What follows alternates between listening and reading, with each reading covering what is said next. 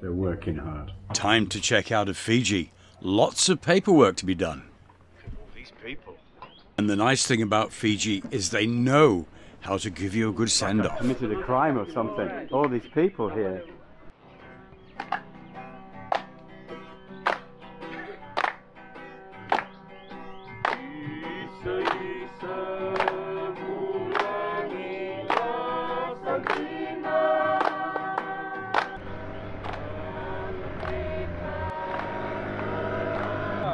Okay, thank you, Banaka. Cheers.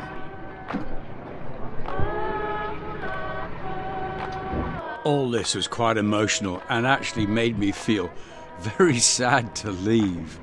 Although I'd had a bad time of it in Fiji earlier on, as you've probably seen from previous videos, bouncing around the reefs in some not nice weather, this was different. This was how I wished Fiji'd been for me. Anyway, maybe next time. She always goes fast in enclosed spaces, but not at sea. Oh my, come on. All right, there's somebody coming in now. There always is one little motorboat.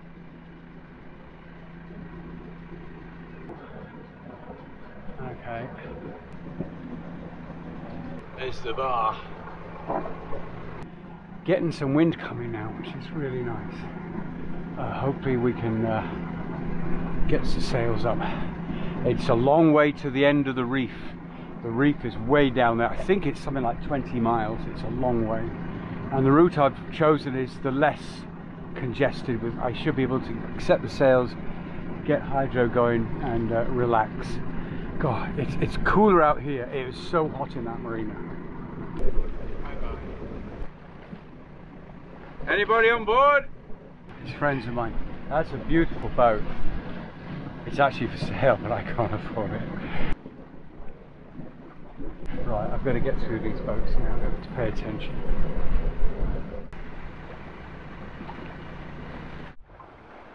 Then all of a sudden, peace and quiet. And we're under sail. This is the kind of day I like. Got the plotter there, keeping an eye on exactly what I'm running into or not. It was safe at the moment. Just had a cold drink, got the shirt off, and we've got the sails up. She's just going on about 4 knots, more or less in the right direction. That'll do me for the moment. Always takes much longer than you think prepping a boat. I was up at 6:30 this morning. I had so much to get through. And then there were jobs. I thought, oh, I should have done that 2 days ago or whatever, and then more jobs. Make sure the engine was going to start. That would have been embarrassing, checking out the country and having the engine not start. So yes, touch wood, so far all good, and it's very pleasant. And I did say to the fates and the gods or whoever might be out there, please let's just have a nice passage this time. No dramas. Let's just have a nice pleasant passage, please. And so far so good. And we've got a big reef to go through at the end down here in about another 20 miles. So trying to get to there before nightfall. Once I'm in open sea, I can relax.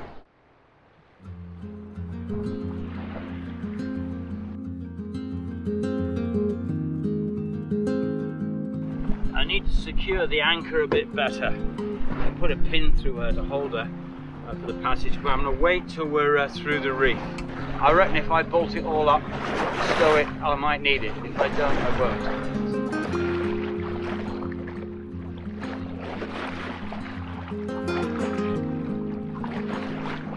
I'm frightened of falling asleep. I've been on the go since 6:30 this morning. That's why I'm not being keen with a lot of sailing around here. You can't relax. You fall asleep, you go on a reef. I have to stay awake now for the next, I don't know, 18 hours or something.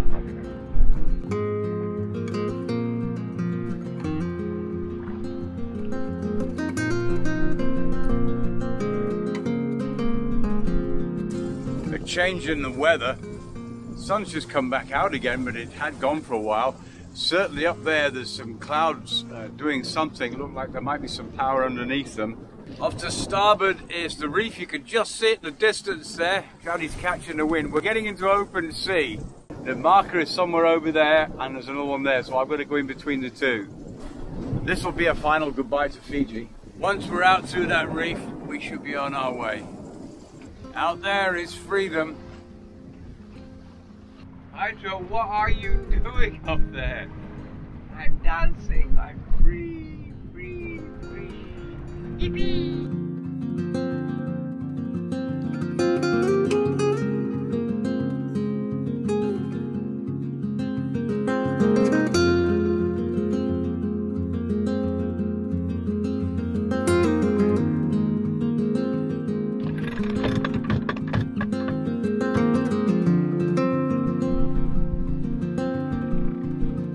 Taking in a reef for the night, whether it needs it or not, is the custom we have on this boat, because the last thing I want to do is get up in the middle of the night and have to tend the sails. Got to pull the out haul out for that reef. Should be this one.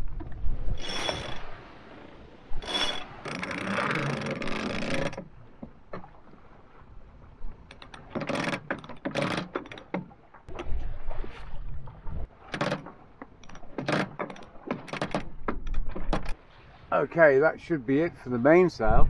The Genoa I'll leave. It's not fully out at the moment anyway, but I can adjust that, pull that in if things blow up a bit during the night from the cockpit, so it's not a problem. Plus at the moment I need the power to get us through this little bit of sea here. Still a bit too close to land for my liking. I'm really wanting to have a rest. I know I'll fall asleep. I'm far too close to the land. It was good I reefed up the sails before dark, because that night things got a bit more sporty.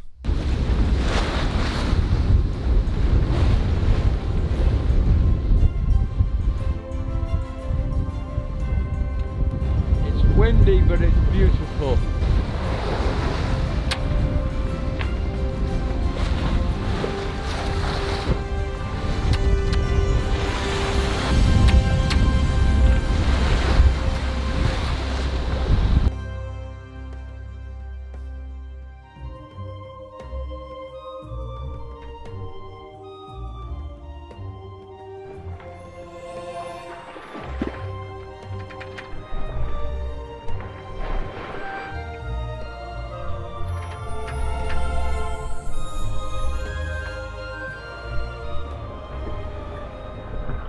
There's a trade-off to be made when you're single-handed. You have to keep a watch, that's a said, but you also have to have your sleep. And it comes to a point where sleep deprivation can be dangerous. You make mistakes, if you're overtired, you can't concentrate, and that is a bad thing. So you just have to stop and sleep sometimes. The solution that night was, with my alarms turned on of course, was to catnap in the cockpit. Taking short bursts of deep snoozing seemed to do the job. Kind of woke up and sorted myself out. I caught sight of a shark, a big fella, circling around me as I sailed. First thing I thought was, don't fall off the boat now, Barry. Okay.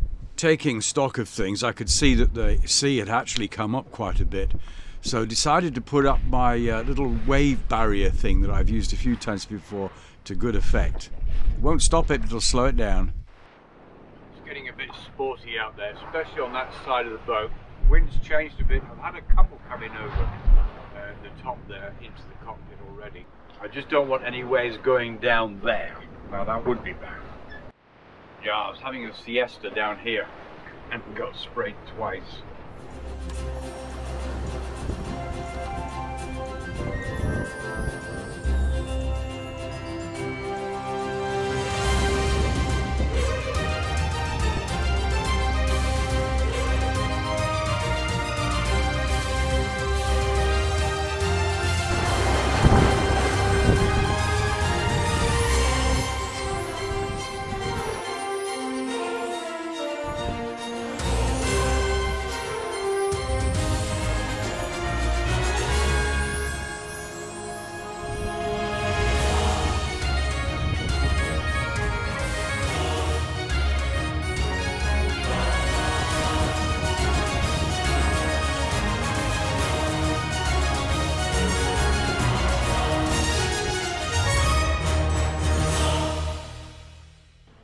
In the middle of having my coffee on the fourth day, I've got a lack of places to put my cup. It's sat there at the moment. There's boiling coffee in there, so I have to be careful. The boat's rolling like a pig. But I'm feeling much better today. And the wind's changed a bit.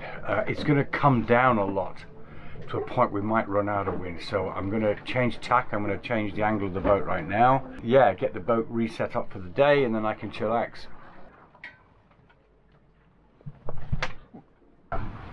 I can't really come round any further with the sails on that side of the boat, so I'm going to jibe the boat. That's turn the boat through the wind with the wind behind. That's easy to do with the double sheet system here. And I've got to do the four sheet at the same time. Right. Okay. Here we go. Okay, I'm pretty much on course. But I have the wind directly behind me. I can't get the foresail to fly properly. I'm going to have to put a spinnaker pole out. Still got a fair bit of swell, and that's not helping me at all. But it is from behind now. So yeah, I'm going to roll him in and see what happens. We need a happy sail, not a stressful one. Putting the pole out involves an awful lot of work. These days, with added experience, I sit down sometimes and just try and figure things out before I actually do them. And that can end up saving you time and stop you from getting things wrong. It's that kind of thing. Whoa! Okay. But of course, sometimes it just does go wrong. The sail suddenly backed on itself, meaning the wind was now the wrong side. There's always like "Rawr" on my boat when things go wrong, and I have to turn the camera off. And that's just the nature of this. When you're by yourself, you don't have to control your emotions. You can let loose.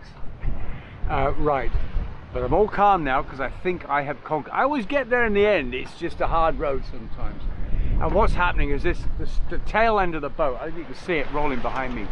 I had it all set up as a big old wave, lifted the tail of the boat up, and it ruined everything because we're on a fine edge here, sailing exactly downwind. And on a flat sea it's fine, but when you're on a piece of sea that's like a road full of potholes, I mean look, you can see the boat moving about now. These is just the normal ones, then you get the big ones come through and it throws everything out of kilter, if you will. Yeah, so I've kind of set on this. I've got the main out there, and I've just got a bit of head sail like that for the moment. It seems to be kind of working. I'm not a very good sailor. I don't understand the technicals of it sometimes. So when something works, that's what I do. I leave it like that. This all sounds like I know what I'm talking about, but I make this stuff up as I go along. Rolling, rolling, roly, roly, roly.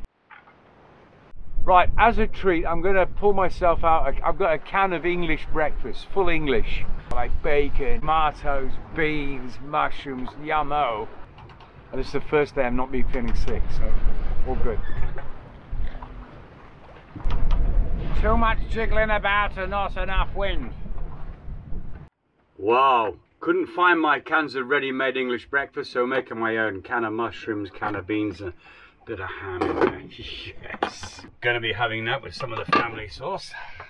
Yes. Oh, yes. I deserve this. That's the good thing about being sick at sea. I mean, I wasn't physically sick, I just felt ill for 3.5 days.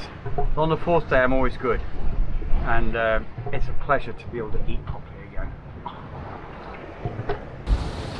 Looks nice and cozy below. I'm going to turn in for the night. It's supposed to come down, but it's not. It's still a little bit rough and blowy. We're hard on the wind. We've actually only got 100 nautical miles to go. We've done very well. And I know there's no wind tomorrow, and it's also Sunday, so we're going to find somewhere to hang out. There's quite a lot of wind out there. It's not too rough, but the boat's bouncing again, so I've got to be careful how I move around the place. I mentioned that I was probably going to arrive on a Sunday. Many little islands and small countries don't do customs and immigration on a Sunday. Or if they do, they charge you extra for it. So here I am. I've actually got the boat actually going fast for a change, but I got to slow down. I got to spend Sunday somewhere out at sea and arrive on a Monday morning.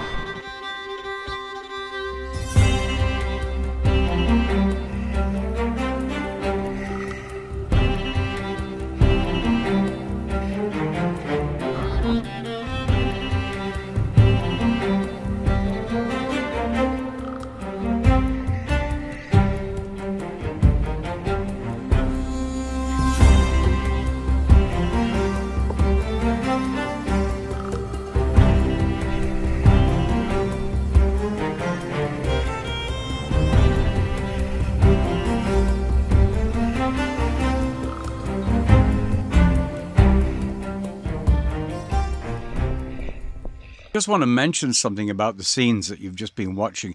If you look down the centre of the boat, you can see two red webbings. They're my safety lines, or jack lines, if some people would call them. I have them running down the centre of the boat, and I've been an advocate of this for many years, and try to talk people out of putting safety lines down the sides of their boat. If they're on the side of the boat, down on the decks, you still can fall off a boat.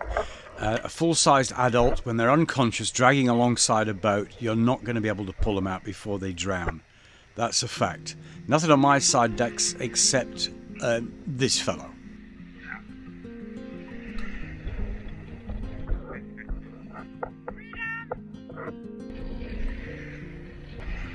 Shaking up the rigging, hell of a... I didn't expect this much wind today.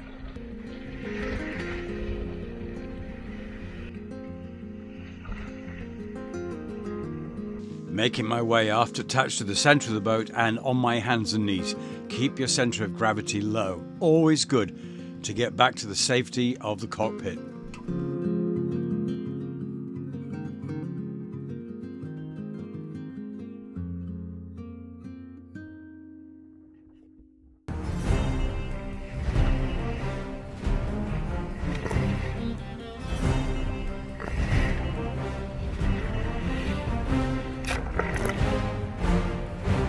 I hope you've enjoyed this episode. Join us next time when we arrive on an island full of volcanic mayhem. Join us for that. Many thanks indeed for watching. Please subscribe and press the notifications bell. Many thanks to my patrons for keeping this whole project afloat. Thank you so very much. Please leave me a thumbs up and leave some comments if you like. I love reading those. I'm on Instagram, Facebook and Twitter. Until next time, take good care of yourselves.